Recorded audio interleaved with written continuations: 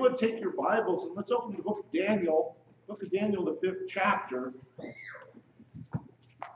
reading verses 13 through 17. Daniel 5, 13 through 17. Then Daniel was brought in before the king, and the king answered and said to Daniel, "You're that Daniel, the one of the exiles in Judah, who the king my father brought from Judah. I have heard of you that the spirit of the gods is in you, and the light and understanding and excellent wisdom are found in you. Now the wise men, the enchanters, have been brought in before me to read this writing and made known to me its interpretation, but they could not show the interpretation of the matter. But I have heard that you can give interpretations and solve problems.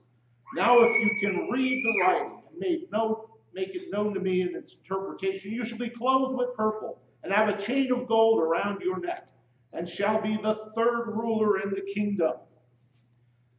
Then Daniel answered and said before the king, "Let your gifts be for yourself, and give your rewards to another. Nevertheless, I will read the writing to the king, and make known to him the interpretation." May God bless the reading of his word to us. You may be seated.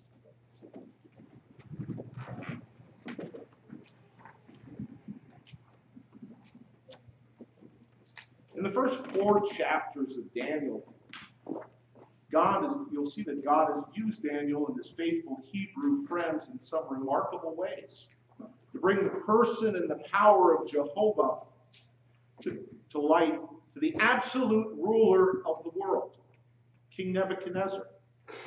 We saw it, if you look at it through the chapters. In chapter 1, you see 4 young men. Only in their teens, they decided they would not eat from the king's table. And in the stand against idolatry, they'd grown strong and been recognized as superior in their insights and wisdom. In chapter 2, they were spared from death with Daniel's interpretation of the king's dream, and had been rewarded by promotion into the king's service. In chapter 3, you see the 3 friends of Daniel, Shadrach, Meshach, and Abednego. They stood against worship of the king, and they lived through the punishment of being thrown into the fiery furnace. And in chapter 4, Daniel had interpreted Nebuchadnezzar's second dream. And after the king had gone through years of insanity, Nebuchadnezzar's mind was restored, and his testimony is found at the end of chapter 4. It said this: "Now I, Nebuchadnezzar, praise and extol and honor the King of heaven, for all his works are right, and his ways are just. And those who walk in pride, he's able to humble." Now, we can't know the heart of King Nebuchadnezzar, but I think we can properly take from the chapters previous to chapter 5 that the Lord had chosen to instruct and drive pride from Nebuchadnezzar, with a resultant testimony to praise Jehovah as a sovereign and just God. Now we come to chapter 5. We've got chapter 5, a little history. Nebuchadnezzar had died probably about 23 years previous. There was a replacement ruler that ruled for about 6 years. And the next king that had come in, whose name is Nabonius, so history tells us, had been ruling for 17 years. Now Nabonius was an idol worshiper, and historians will put him living most of his time in present-day Saudi Arabia for religious reasons. What he did is he left his son, Belshazzar, as a co-regent or co-king to rule from the primary city of power in Babylonia.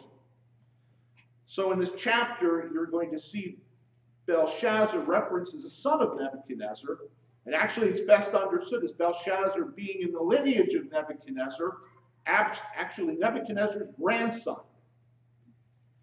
We also see at the end of this chapter, chapter 5, and I was thinking, we read in beginning of worship in Matthew 5, it said at the end of Matthew 5:34, "Sufficient for the day is its own trouble." Well, in this chapter, we'll find that the king really exemplifies that. If you look at chapter 5, by the end of the day, the Medes and the Persians come in and he's dead. It's a bad day for Belshazzar. But here, at the end of the chapter, Medes and Persians come in. Now, interestingly, if you look in history, historical records, you'll find that the fall of Babylonia came after a siege by Darius, who finally diverted the river that was surrounding the city and marched in at night and found the king in celebration. And he thus ended the siege. So we see this, interestingly, well lined up with what we find in the 5th chapter of Daniel.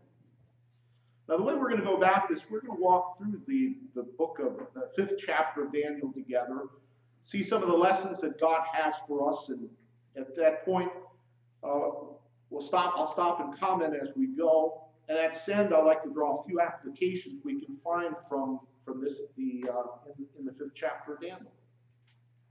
So if you got your Bibles, you can follow along. We're just going to walk through the 5th chapter of Daniel.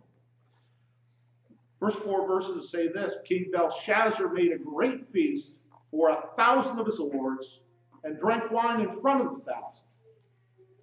Belshazzar, when he tasted the wine, commanded that the vessels of gold and silver that Nebuchadnezzar, his father, had taken out of the temple in Jerusalem be brought, that the king and his lords, his wives, and his concubines might drink from them.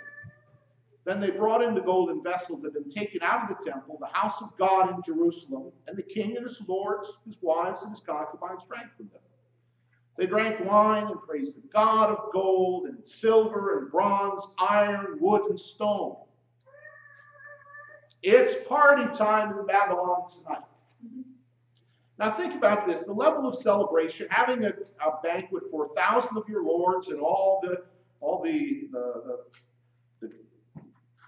folks around them, the support, the concubine, all those are there. That's not unusual for a king to do in this age. But think about this. We know that this city is under siege. They're in battle. You've got the Medes and the Persians surrounding the city. So what does the king in his wisdom do? Throws a party. So you can see from the beginning there's an interesting lack of wisdom found in the king. When the kingdom's in the balance, let's celebrate. Eat, drink, and be merry. Literally, for tonight he's going to die. They passed. So she said, let Daniel be summoned, and he will interpret. Now remember, at this point, Daniel's an older man. The honor and position he had in the past had been taken away from him. While he remained in the court of, in the court of the king, he was not in the inner circle, as he was in the past. It's no wonder, for in this king, Belshazzar, in thought and deed, he wasn't interested in the God of Israel or the people who served him. We see this in clear form by Belshazzar's desecration of the temple vessels. But I suppose Belshazzar figured, what did he have to lose? The rest of the court was useless to him. So he called Daniel in. Verse 13. Then Daniel was brought in before the king. The king answered and said to Daniel, you are that Daniel, one of the exiles of Judah, whom the king, my father, brought from Judah. I've heard of you, that the spirit of the gods is in you, and that light and understanding and excellent wisdom are found in you. Now the wise men, the enchanters, have been brought in before me to read this writing and make known to me its interpretation. But they could not show me the interpretation of the matter. But I have heard that you can give interpretations and solve problems. Now if you read the writing and make known to me the interpretation, you should be clothed with purple and have a chain of gold around your neck, and shall be the third ruler in the kingdom. Now again, get the picture. Belshazzar brings in Daniel, and note how he addresses Daniel. Not with any respect. Remember, Daniel had been the counselor to the king, Nebuchadnezzar. No respect did he bring him at this point. The elderly man, Daniel, was addressed in a manner to put him in his place. He said, you're one of the exiles brought from Judah.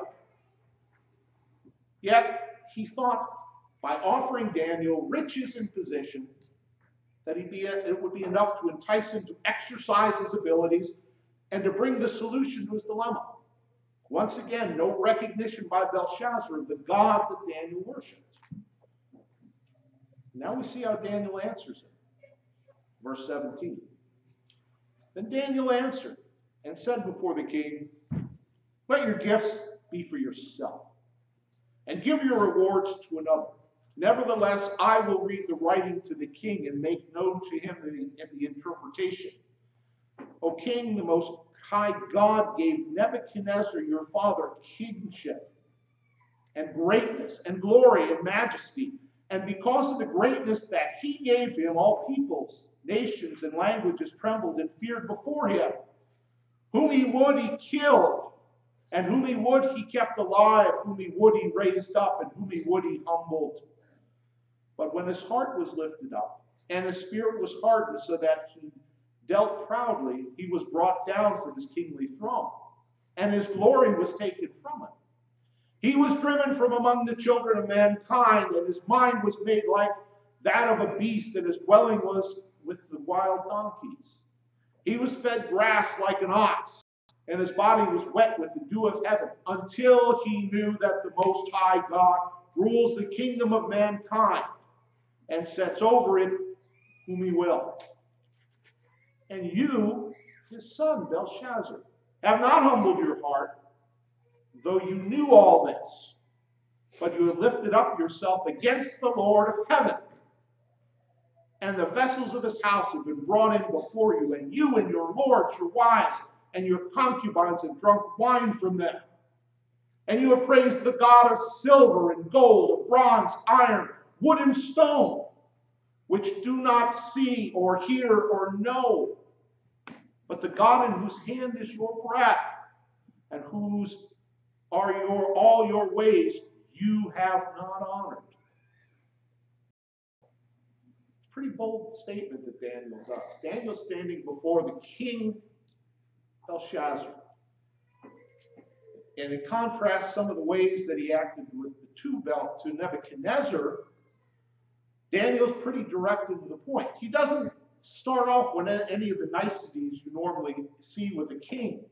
You even saw it with queens. Oh, king live forever, which is kind of the genuflection in term that you would have done for the king. Daniel doesn't do that. And Daniel turns down the riches and positions offered him.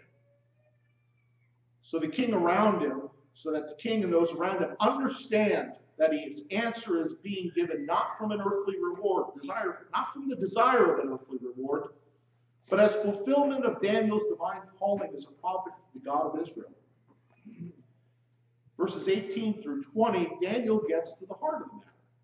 Belshazzar had the example of how Jehovah had dealt with Nebuchadnezzar, a king with more singular power and authority from a human standpoint than Belshazzar had. Daniel states that the Most High God had established Nebuchadnezzar in his position of kingly power and authority, and that same God had dealt with him harshly, dealt with Nebuchadnezzar harshly when his pride raised up and replaced any understanding of Jehovah's royal role in establishing and maintaining the kingdom. Till at the end, Nebuchadnezzar knew, this is a quote, knew that the Most High God rules the kingdom of mankind and sets over it whom he will.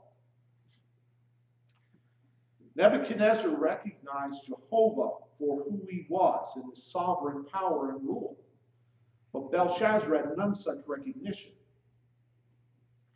And you see that in verses 22 and 23. And you have praised the God, at the end of verse 23, and you have praised the God of silver, Daniel says, of gold and bronze, iron, wood, and stone, which you do not see or hear or know. But the God in whose hand is your breath, and whose are all your ways, you've not honored. The difference illustrated by Belshazzar is that he stood as one who has placed his heart in trust in the idols of the day.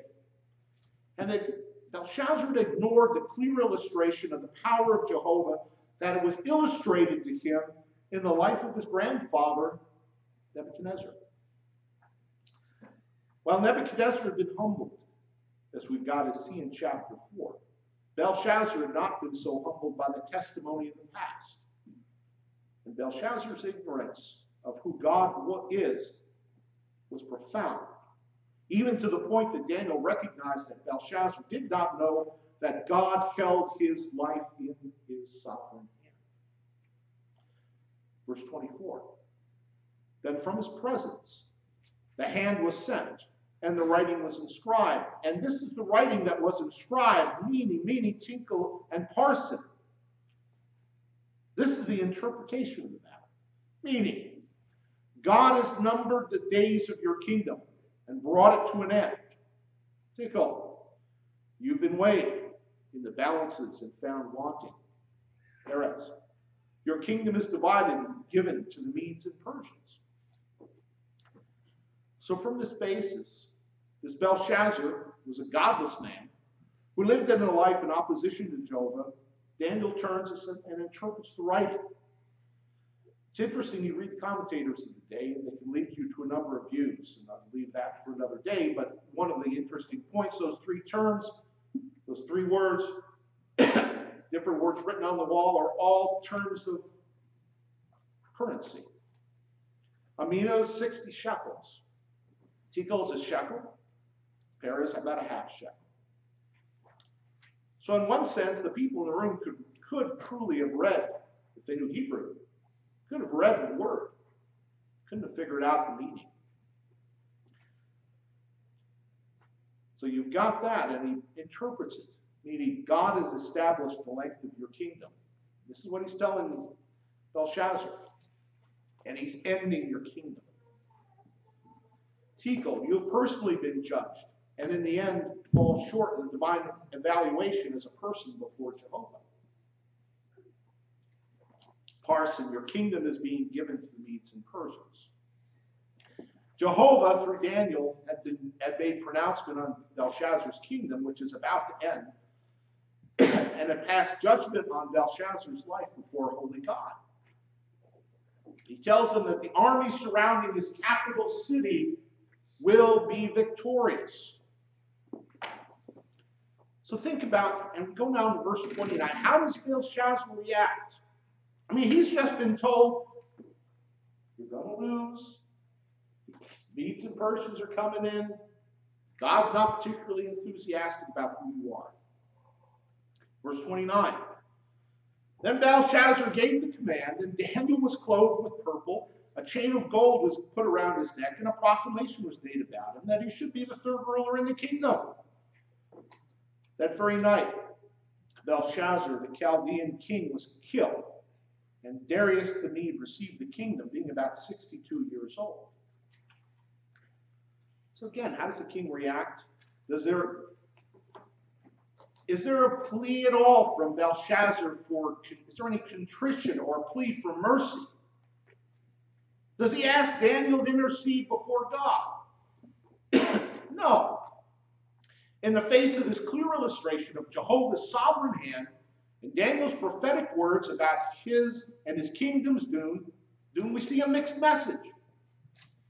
If Belshazzar had thought Daniel impudent or had seen the interpretation as wrong, he might have summarily had Daniel killed on the spot, which you could understand if you basically go before the king and say, and tell him what he doesn't want to hear. But then by the fulfilling of his promise, by the purple and the proclamation, he illustrates an acceptance of Daniel giving a true interpretation. Yet we also see that for Belshazzar, there's no impact on his life or the actions, even at this late date. He goes on in rebellion against Jehovah until the end. It just happens to be the end is pretty much at hand. So as the closing of the chapter tells us, that very night found the fall of the kingdom, the death of Belshazzar, and Darius conquering the kingdom and assuming rule. And as we find as you go into chapter 6, the reestablishment of Daniel in a position of power and authority. Then what does this passage bring to our minds and hearts? Let's take 3 points of application. First, the successes and failures of this life will be governed by the hand of our God. Daniel came to Babylon not of his own doing, and in the court of the king he had been used in many marvelous ways. And as a result, Daniel in his life had been rewarded in areas of professional service and had gained the material rewards for such positions. Yet later in his life, these things were taken away from him. In this passage, he was summoned to the king, and the only recognition that he gained would have been the one he had upon coming to Babylon. Daniel, you're one of those exiles from Judah. And after this, in chapter 5, Daniel gains again a position of prominence in the court of the new king. It's not for us the positions in government that should stand out. It's the fact that our God had prepared a role for Daniel to faithfully serve his God in each example.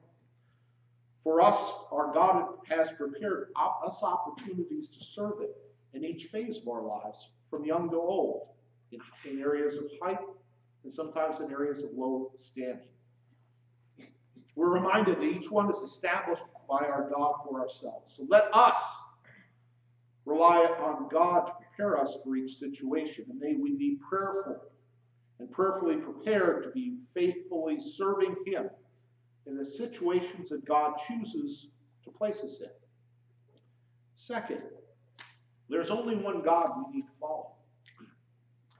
In this chapter, we see a king and his people who worship gods made of wood, stone, and precious metals.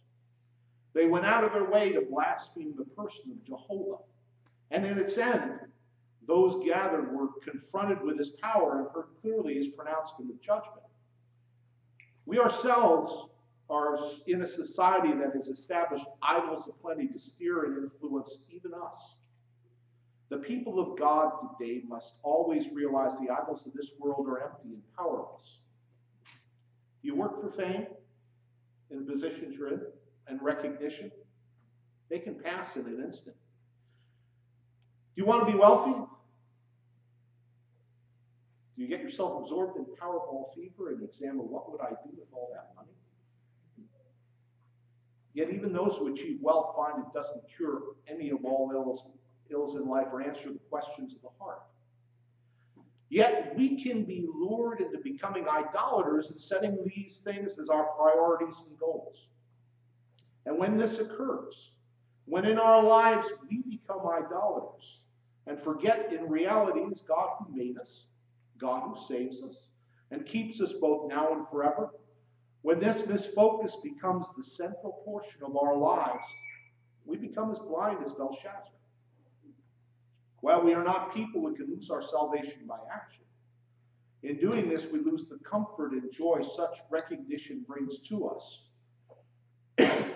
Stand in awe of God always. He is your sovereign. It is he that you must follow in both words and life actions. He must always be our primary focus. Finally, God is our sovereign, and he is abundantly merciful. Neither the kings we have spoken of in this chapter merited the favor of God. Both were sinful, and in their individual characteristics, we see illustrated actions which would merit only the judgment that brings separation from God and eternal judgment. Yet in the case of Nebuchadnezzar, we see Jehovah humbling him again and again with a redemptive plan as the outcome. In Belshazzar, we see by his actions the king exalting himself before Jehovah and blaspheming him in his actions, with the conclusion being judgment and death. And the reason for the difference? It's not the merit of the individual, but the sovereign hand of God, as reminded in Romans 9. This is in Paul writing, what shall we say then? Is there injustice on God's part? By no means. For he says to Moses, I will have mercy on whom I have mercy, and I'll have compassion on whom I have compassion. So it depends not on human will or exertion, but on God who has mercy. If your heart's not been softened, these words will have little impact or consequence to you. But understand as you leave this place, you've been told that salvation is found only with those who have cried out to God for mercy. But remember that God does extend his mercy to those who flee to him. And as we turn to him in faith, and we recognize that Christ has died to death to purchase salvation on our behalf, We begin to see the depths of God's mercy to us, his people. You think of those questions. Why have I been called? There's nothing in me that merits such blessings in life, let alone the inheritance of eternal life. The only explanation for us is God's sovereign mercy that shows each one of us, in spite of our own stubborn pride and self-centeredness, and opened our eyes to the depths of our lost nature and our life without Christ. Recognize how wide and how high and how deep and how long is the love of God that he has shown to us, his people. And how will you respond? At the end, what are the things that you ultimately long for? What is your greatest treasure? It should be this. That as your life concludes, that you know that you will be eternally clothed in the garments of salvation in Christ, that you will be invited to the marriage supper of the Lamb, and that you will hear the words, "Well done, good and faithful servant," from the same Christ who gave himself to you. May that be the longing. May that be our greatest treasure as we look at the sovereign God who called us. Let's pray together.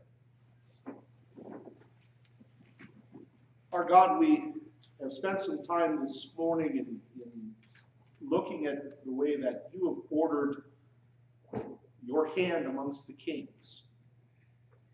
And our God, we see your servant Daniel. And now we know that you raised him up. In this chapter 5, as he was set aside. Yet through it all, we see the faithful thread that is there. He is a faithful witness to who you are.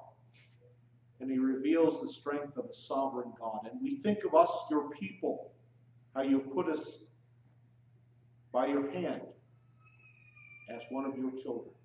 And we pray that we might see this example even as Daniel. Wherever you put us, when you grant us that opportunity, we might be faithful. We might be ready to answer as your ambassador, as your representative. This we pray together in Christ's name. Amen. In our closing, let's stand together